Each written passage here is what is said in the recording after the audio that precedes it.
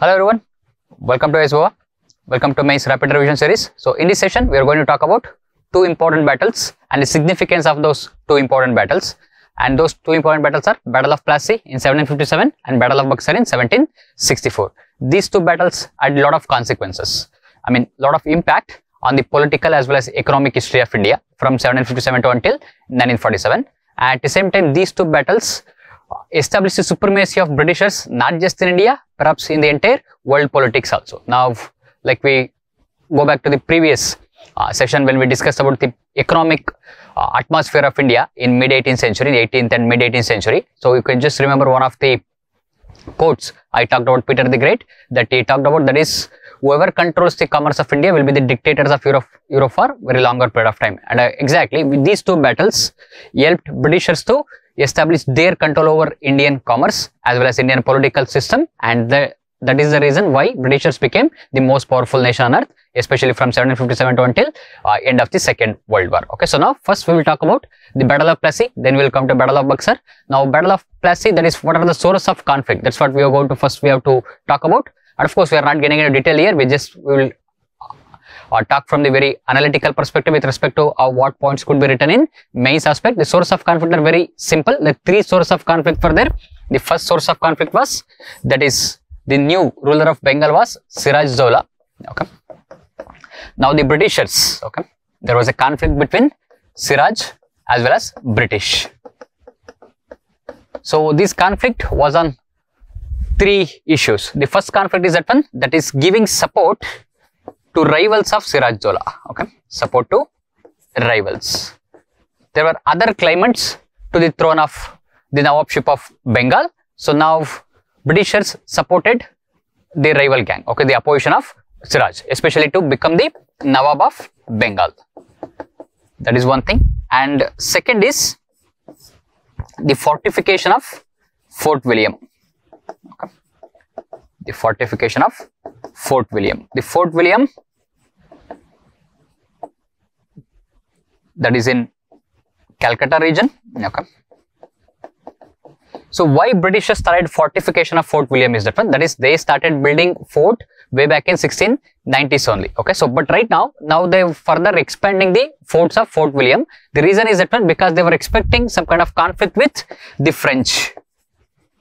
Okay, because in 1756, so Third Carnatic War had started. Okay, so now we are talking about 1757. Okay, so because of the expectation of the battle that might spread from Carnatic region to Bengal region, so they were fortifying their possessions in Calcutta, and that is one of the major reasons. Okay, and now why it is a reason of conflict between Siraj-Dowla and British is that one, that is the violation of supremacy of Siraj-Dowla. You see, because if you want to expand the fortification, you require the permission of the sovereign ruler of that particular land, and the ruler of that land was Siraj-Dowla. Okay, so now that is the major reason. That is, when previous rulers were there, especially Murshid Quli Khan, Sarfaraz Khan, and they never let Britishers to violate the laws of the land. But right now the Britishers are taking advantage of Siraj's vulnerability, and now they are violating his rules and regulation and compromising his sovereignty. And the third reason is that one, very important reason. This is the major reason.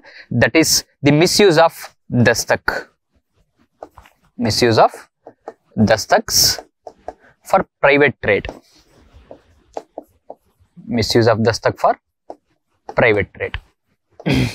So what is this private trade? What is this dastak? This dastak was given way back in 1717. The royal firman of Farrukhsiyar, that was given in 1717. That is, according to this dastak, that the Britishers have the right to free trade in Bengal. But which Britishers had the right to free trade in Bengal? That was the question. Actually, there were two types of trading in India, especially from the British East India Company angle. That is, one is British East India Company trade, and second one is the private trade of the British East India Company officials. This dastak was given to British East India Company goods and not for the goods of these private officials, or we can say that is the officials of East India Company. Now what these officials did was, they used this dastak with something but kind of a permit, there is a permit of free trade, to their private goods also. And now that would hamper the overall, the resources, or we can say the taxation, the customs of the Bengal. So that is the major reason. Now this dastak, which was meant for the company goods as a whole, and now that is being utilized by the company officials for their private trade. Okay, so that is the major reason for Battle of PLASSEY. Okay, so other than misuse of Dastak, there is a fortification of Fort William by Britishers. At the same time, there is support to Siraj-ud-Dowlah's rivals. Okay, so these are the major reason for the Battle of PLASSEY in 1757. But what the significance of Battle of PLASSEY? We already know the results of Battle of PLASSEY. So we already know that is how Robert Clive won Battle of PLASSEY through conspiracy, conspiring through one of the commanders of Siraj-ud-Dowlah's army, that was Mir Jafar. At the same time, conspiring with the other rivals of Siraj-ud-Dowlah, that is, we can talk about the big bankers and the merchants of Bengal. Okay, so that is the reason. Because of this conspiracy, the Battle of PLASSEY was easily won by Britishers. Okay, but what happened after a Battle of PLASSEY is very, very important. So that cemented or that established the British supremacy over the Bengal province, even though indirectly, not directly, but the direct control of Bengal that came into being only after Battle of Bazar. It was just a transition. It was just a transition from PLASSEY to Bazar. It was just a matter of time. The Britishers are going to establish their rule over Bengal. Okay, so that they had to wait until Battle of Bazar, that is 7 years later. Okay, so these are the source of conflict. Just to summarize the source of conflict, first and foremost is that one, backing Siraj-ud-Dowlah's rivals, that is Gashiti Begum as well as Shaukat Jung, because they also had claim over the Nawabship of Bengal. And second reason is the fortification of St. William, because the Britishers were expecting the spillover effect of Carnatic wars from Carnatic region, that is Southeast Asian Peninsula of India, to Bengal region. And third reason is the misuse of the royal firman, or we can say that is Dastaks, which was given way back in 1717 by Farooq Siyar. Okay, so that is used for private trade. This Dastak was meant for British East India Company's goods, not for the private goods of British East India Company officials. Now that was causing revenue loss to Bengal state. And now Siraj-ud-Dowlah, he took action against Britishers, and initially Siraj-ud-Dowlah defeated British East India Company. And now the East India Company officials waited for help from where? Help from Madras, because most of the army commanders were there in Madras. That is where the Carnatic is there. That is, they were fighting the French forces. And now, once they received these forces from Madras, now they started conspiracy with Siraj-ud-Dowlah's officials, Siraj-ud-Dowlah's close aides. That is, such conspiracy was done by Robert Clive, was just one of the clerks in British East India Company. Now this conspiracy was done with Mir Jafar is Mir Bakshi. That is, Mir Bakshi means his commander, Mir Bakshi. Okay, and then again Jagat Seth, Omi Chand and Roy Durlab. And who are these persons? And these persons were the big merchants and bankers. Big merchants and bankers of Calcutta.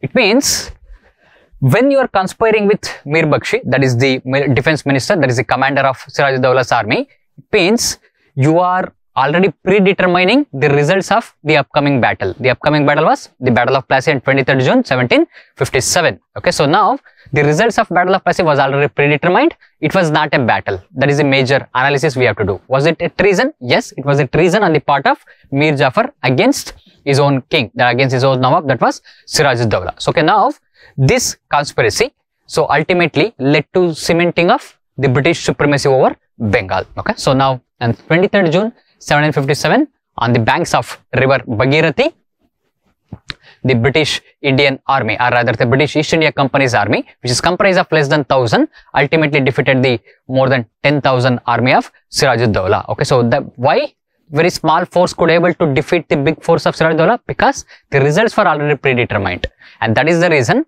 So Nabin Chandra Sen, one of the Bengali poets, had said 23rd June 1757, a night of eternal gloom. What is by eternal? That is some kind of a permanent, or we can say continuous.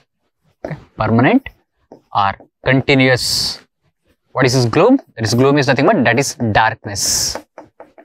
The darkness descended upon Bengal, the darkness descended upon India as a whole on the night of 23rd June 1757, and the darkness continued until 15th August 1947. Why it is considered as a eternal gloom? Because of the scale of exploitation, the scale of drain of wealth that happened from India to England. And they say that one, that is the Britishers themselves have said that one, their system works pretty much like a sponge, that drawing up all the good things from the banks of the Ganges and squeezing them down on the banks of the Thames. That is, banks of Ganges is India and banks of Thames is England. That's all the good thing. That's all the economic resources of particularly the three major rich provinces during that point, that is Bengal, Bihar and Odisha. Okay, so which was at a big economic base, big manufacturing as well as handicrafts base. Now all these handicrafts, all this economic prosperity, that's ultimately started to decline in India from the night of 23rd June 1757, and that is the reason it is referred to as the night of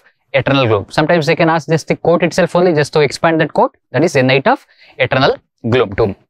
And what happened after Battle of Plassey? That is, who conspired with Robert Clive? It was Mir Jafar. Now he became the new Nawab of Bengal. At the same time, he had to provide a lot of concessions to Britishers. Now Britishers got undisputed free trade in Bengal, Bihar and Odisha. At the same time, they got the zamindari of 24 paraganas. That is, paraganas is the district we can talk about. There is a group of villages that are called as paraganas. What do you mean zamindari right? Zamindari right means it is the right to collect taxes. Okay, right to collect taxes on behalf of the government. Okay, zamindari right means the traditional zamindari right is those who are held the zamindari right, they will collect taxes from the people and they will pay it to the government, and the government will provide them some kind of incentives. At the same time, Mir Jafar, that is MJ means Mir Jafar, he had to provide a lot of gifts and bribes to British officials, because British officials are the one who actually helped Mir Jafar to become the Bengal Nawab. And now that is the beginning of the wanton exploitation of Bengal resources. Okay, so now this Battle of Plassey had to be seen in the historical perspective. What is the analysis with respect to Battle of Plassey is that one, we have to ask ourselves few questions. Was it a real battle? Was it a treason? Or was there any real war? Were the militaries really tested? And we definitely say that is, it was definitely a treason on part of Robert Clive and Jagat Seth Omichand and Rai Durla, because they conspired against Siraj Dowla, against their own countrymen, against their own brethren, we can talk about. That is the reason there was no concept of nationalism in India. If you go back to the political session, that is the political atmosphere of India, that I use one particular word is that one, there was a lot of conflict between the states and within these states also. There is a semi-independent states and independent states, there is a successor as well as rebellion states. There was a lot of conflict among the states and within these states, and within these states, that is whenever the conflict happened, that played into the advantage of Britishers. Now whatever the conflict which was there in Bengal, that was ultimately utilized by the Britishers using their diplomacy and to establish their supremacy in India. Was it really a battle? Was there the real testing of the militaries happened? No. The commander of Siraj Dowla's army, he didn't even fight for their army. They didn't even fight for Bengal, but rather he ultimately gave support to the Britishers, and Britishers won this battle because Britishers already knew the results of this particular battle. It was just a mere skirmish. We cannot call it as a battle. We can just call it as mere looting or skirmish that night that happened at 23rd June 1757, and result was known or predetermined. And what was that work was? Diplomacy was at work. Robert Clive, through his diplomacy, through his, we can talk about his charisma, or through his, we can say that is wit, that is he outsmarted Siraj Dowla. Okay, so with the help of his own commander, and desertion on part of Mir Jafar gave victory to British. He didn't even fight in the battle. Okay, and that is the reason it was treason that drove the Nawab from the battlefield, and it was treason that made Clive the victor. So we cannot call it as a battle, we cannot call it as a war, because there is no real strength of the militaries, military of India, military of Bengal and military of British East India Company, because it was just a treason. Ultimately the treason that was ultimately made Britishers the masters over Bengal. Okay, that is the reason K.M. Panikkar, one of the historians, says that one, Plassey was a transaction in which the big merchants and bankers of Bengal sold out the Nawab to the English. Plassey was a transaction in which the rich bankers of Bengal and Mir Jafar sold out the Nawab to the English. So this kind of quotes, this kind of statement you can utilize to further your argument. Okay, so to help you get that 1 or 2 extra marks. So okay, so because when you utilize these kind of keywords, when you utilize these kind of arguments, that would make your answer look really better. Now, what is the importance of PLASSEY? Like we already repeated many times, that is, it created the base for the future occupation of India. Now, Britishers under their control have the huge resources of Bengal, Bihar as well as Odisha, which was very rich, fertile provinces and had a lot of manufacturing base, arts and crafts base, and that resources were utilized for further occupation of India, for further financing of wars in India. That is most prosperous province and it had resources in the hands of Britishers, and now there was a monopoly over Bengal trade. Now, who is having the ultimate control over Bengal commerce? It was the Britishers. Now, there is the beginning of drain of wealth, and drain of wealth is a term used by Dadabhai Naoroji later times by the time of 1870s and 1880s. That is when this term came into being, and there is a real drain of wealth of India started after Battle of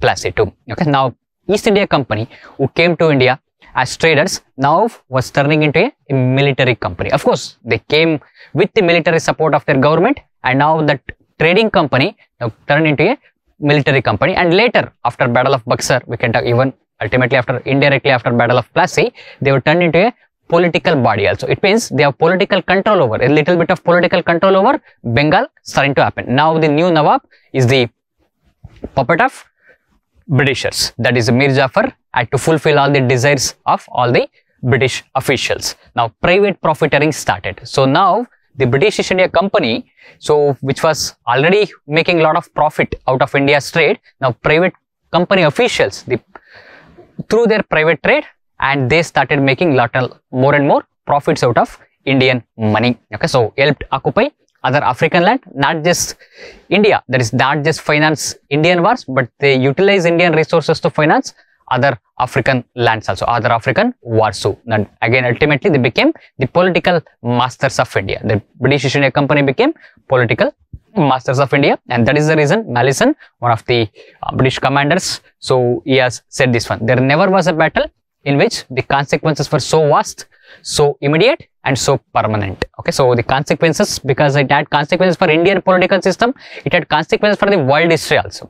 It changed the turn the world history would have taken, because this cemented the powerful position of Britishers, not just in India, perhaps in entire world politics, and they became the dictators of Europe until the end of Second World War. And so immediate, that is as soon as Battle of PLASSEY ended, now Britishers used this resources to cement their position, and so permanent because it is continued.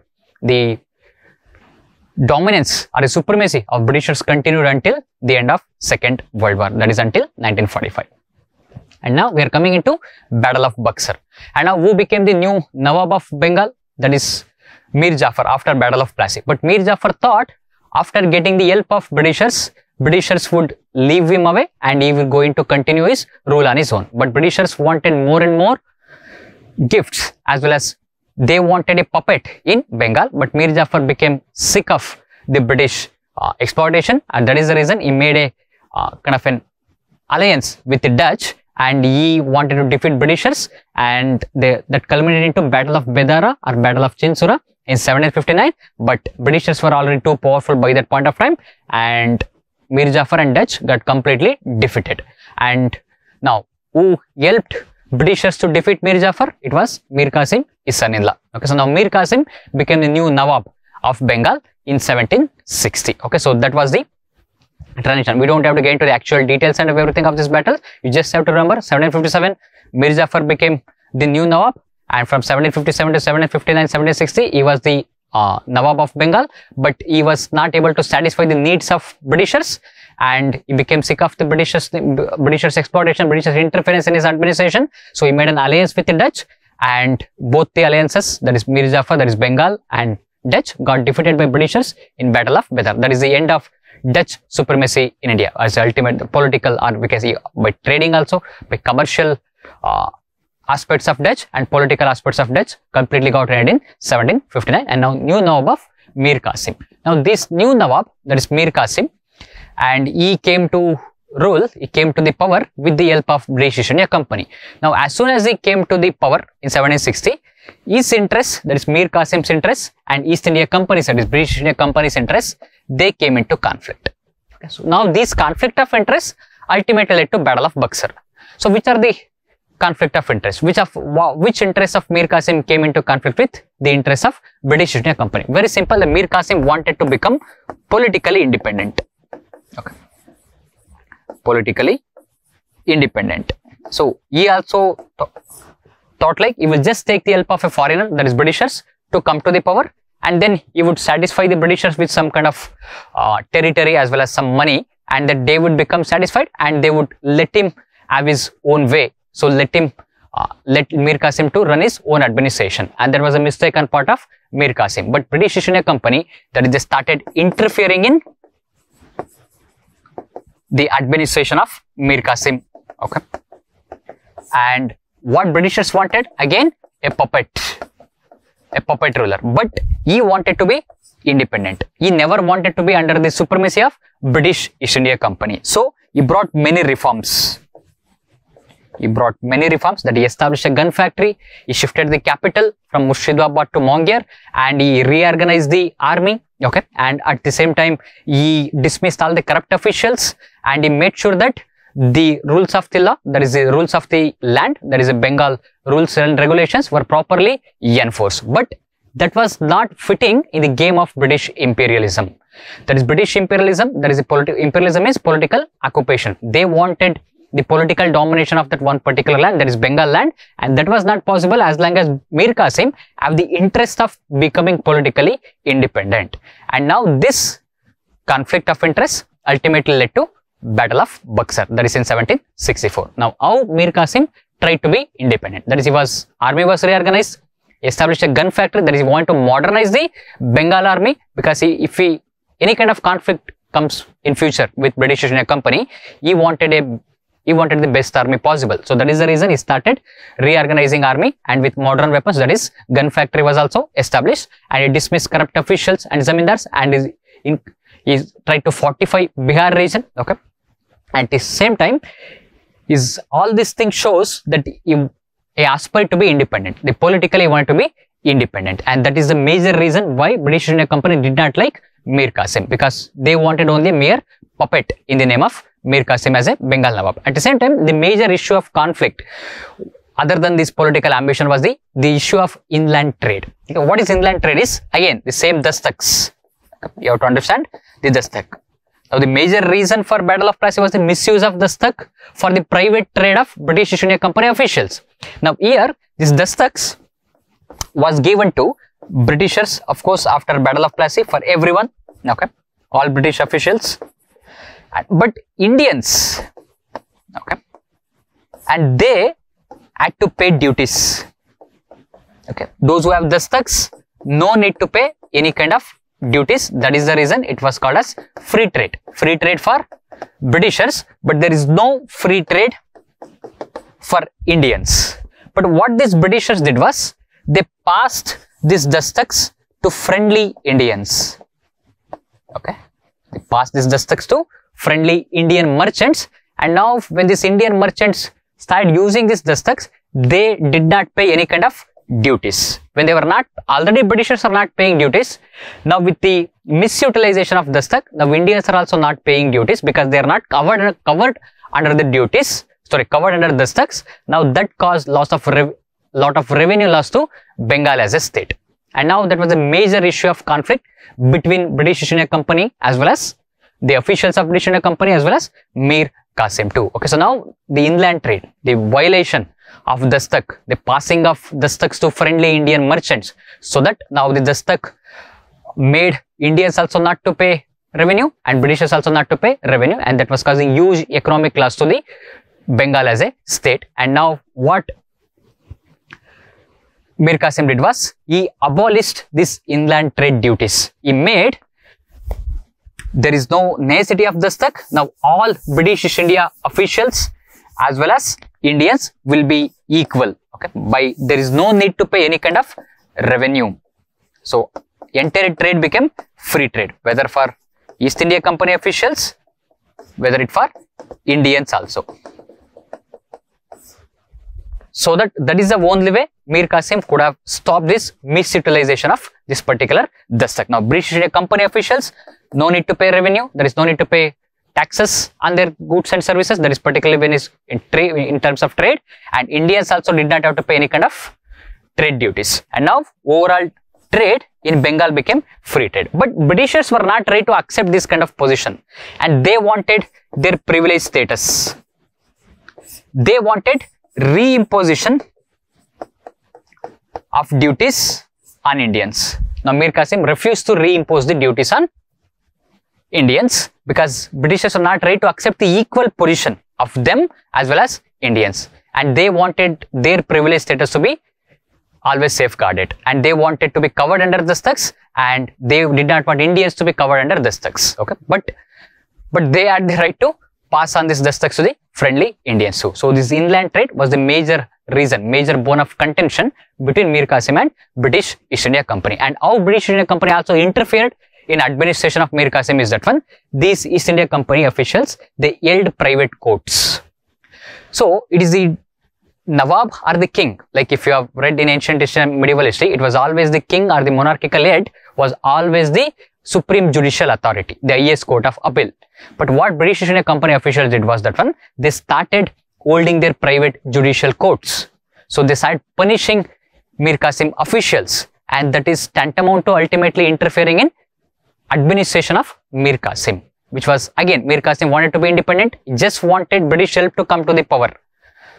But what they are doing is that one, they started to interfere in Mir Qasim's administration, holding this kind of private courts and causing economic loss to Mir Qasim by violation of inland trade. At the same time, they were not letting Mir Qasim to politically independent. Now, what are the interests of British India Company? They wanted a puppet in the name of Bengal Nawab.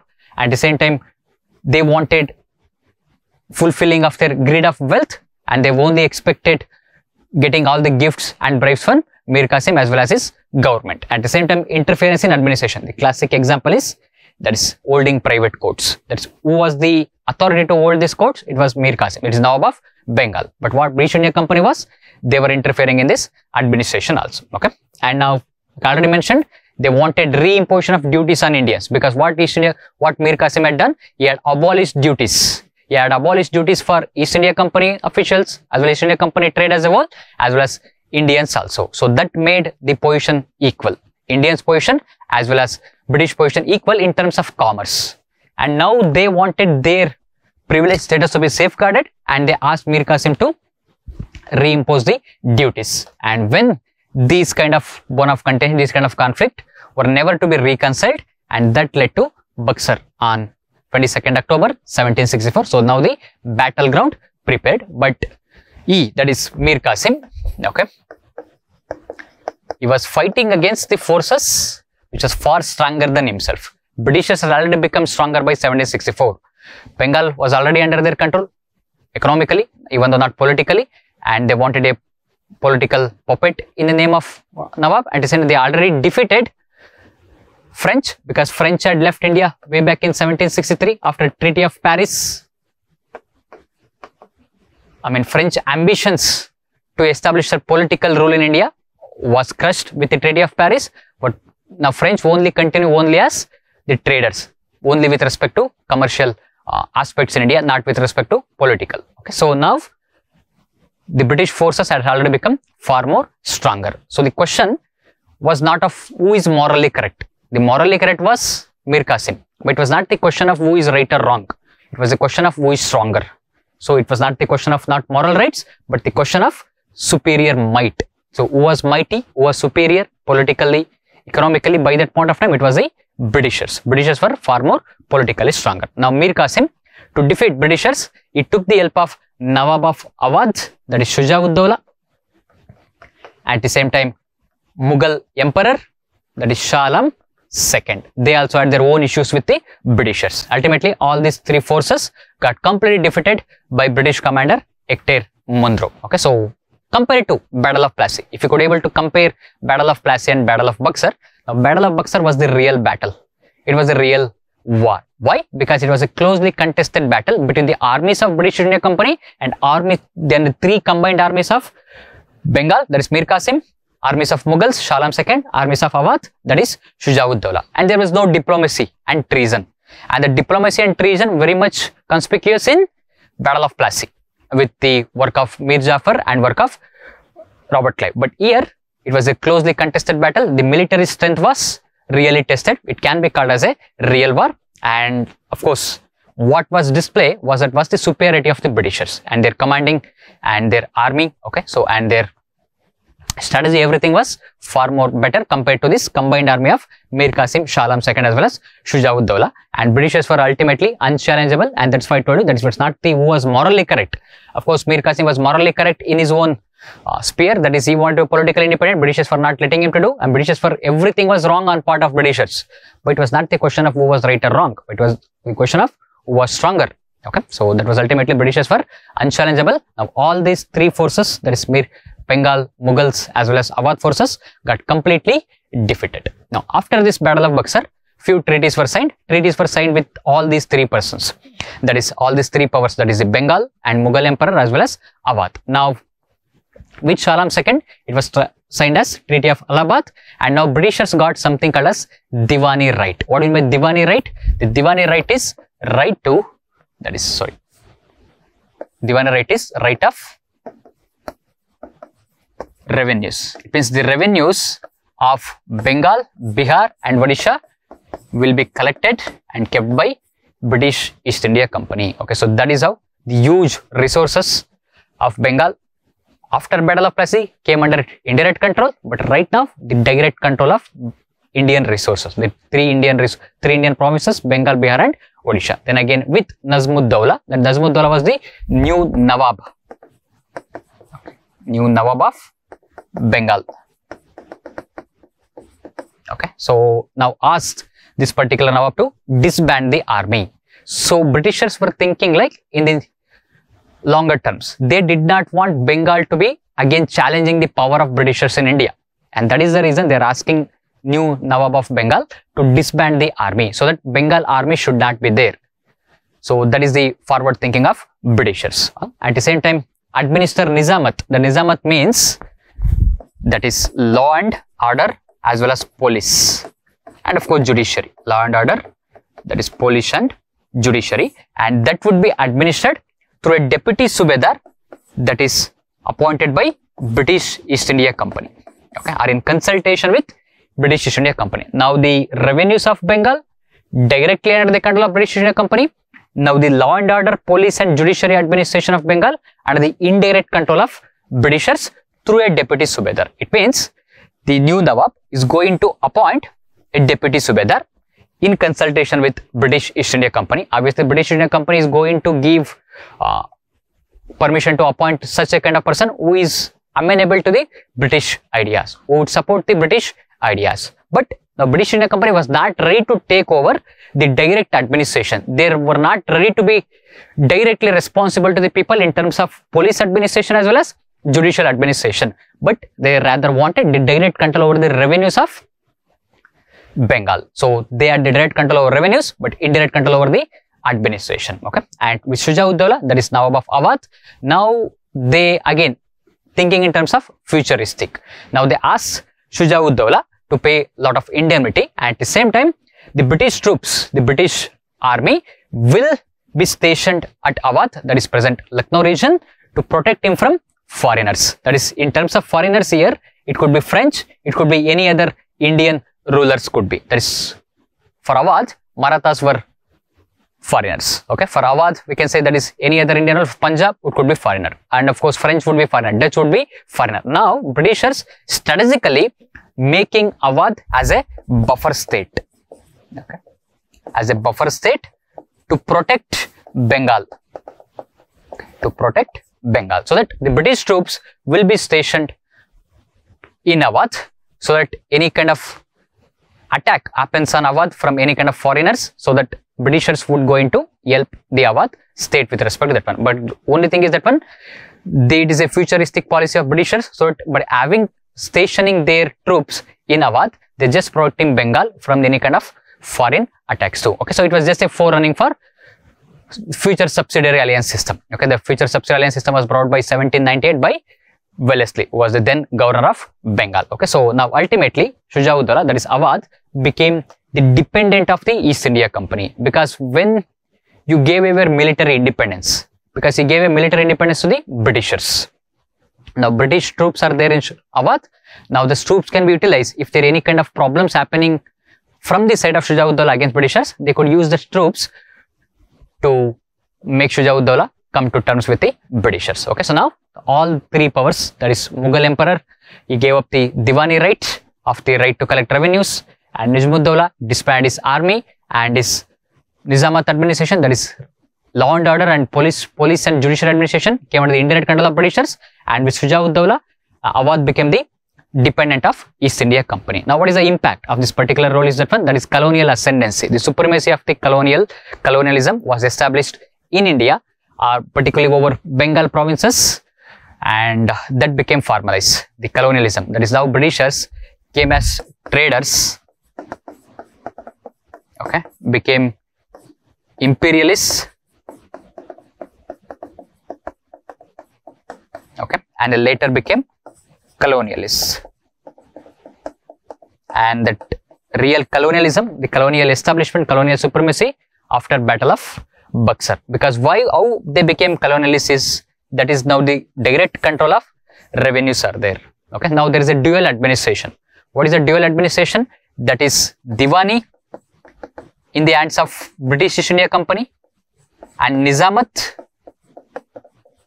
that is law and order and judiciary, that is in the control of Bengal Nawab. Okay, British East India Company. So that is called as dual administration from 1765 to 1772.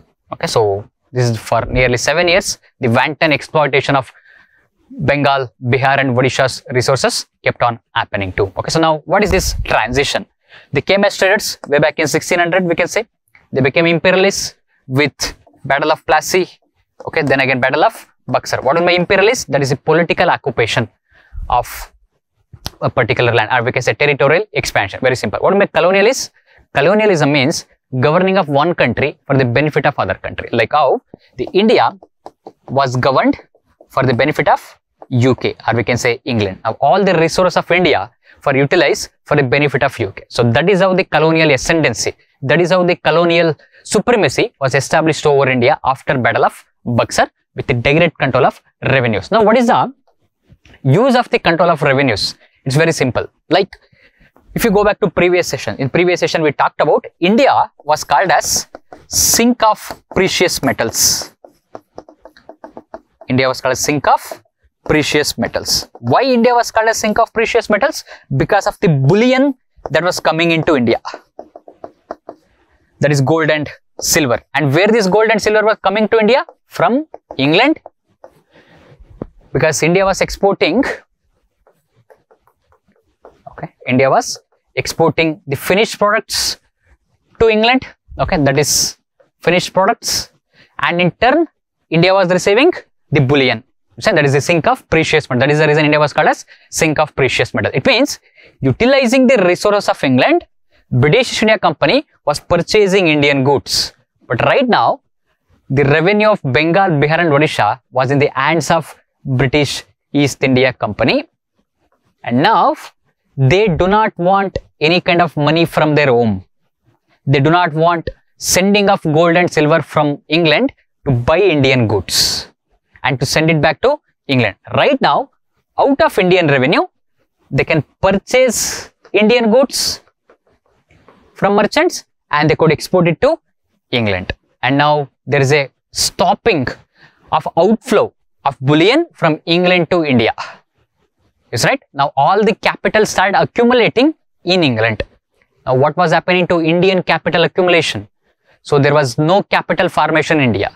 Rather, there was a capital draining, and that can be called as drain of wealth. So that is how the revenue of India was utilized to buy the goods of India and to send back to England. Okay, so that is how the capital formation was stopped in India and drain of wealth kept on happening, and that is increase. 1757 it was the beginning, and 1764 it made it permanent with the establishment of dual administration, with the coming of or with the getting of the right of Diwani from Shah Alam II, that was the emperor of Mughal. So that is how a lot of impact, particularly the economic impact of Battle of Bazar is that one, the beginning of, or we can say cementing of the a systematic way of drain of wealth. Okay, and of course out of Indian revenue, purchase Indian goods and they export it to England, and there is no requirement of resource from home to procure Indian goods. So, okay, now there is no bullion flow into India here onwards. Okay, at the same time, it paved the way for British imperialism. That is how British imperialism was further expanded. That is occupied Mysore, occupied Marathas, okay, occupied Sindh, Punjab. Okay, almost all major ruling provinces during that point of time came under the control of Britishers, because Britishers used the resources of Bengal to finance their imperialism. Now, Bengal and its used resources became the base for the future expansion of Indian subcontinent, not just Indian subcontinent, even African lands outside India also. Now, of course, we already talked about the drain of wealth too. Okay, so this is the significance of Battle of Buxar and Battle of Plassey. That is, you can use that particular statement. That is Battle of Plassey. You can just say that one. There was never a battle. The consequences were so immediate, so permanent, as well as so we can say vast. And Battle of Buxar, of course, it cemented the colonial supremacy and led the way for further imperial expansion in India. And of course, this cemented the supremacy of Britishers until Second World War II. Okay, so these are they can ask for the differences of between Battle of Plassey and Battle of Buxar. Battle of Buxar was the real war, because there is no treason and no diplomacy, but Battle of Plassey was it's a mere skirmish. It was just a loot. Okay, so that is the reason Nabi Chandralayout called it as a night of eternal gloom. At the same time, K.M. Panikkar referred to 1757 battle as what? That is, it was Plassey was a banking transaction in which the rich bankers and merchants of Bengal and Mir Jafar sold out Nawab to the British East India Company. Okay, so I have this analytical viewpoint, utilize these basic facts, utilize these keywords, and write your answers and get that extra marks too. Thank you so much. See you in the next session.